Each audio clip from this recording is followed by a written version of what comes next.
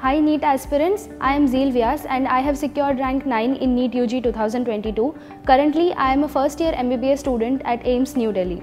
So by now you have completed 50% of your journey through this marathon for NEET UG 2023. And I am sure that you would be doing your error analysis thoroughly with the help of CSS, that is concept strengthening sheets.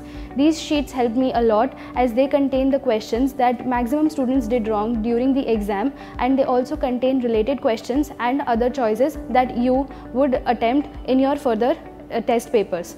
Also, as the NEET exam is now approaching you, you may get anxious and it is very natural to get stressed. I also used to get stressed and I relieved my stress by talking to my parents, mentors and close friends, and it helped me a lot to go through my NEET process. Next, I would like to talk about the strategy that you may adopt for giving CSTs. I used to study my short notes and NCERT maps and mainly NCERT.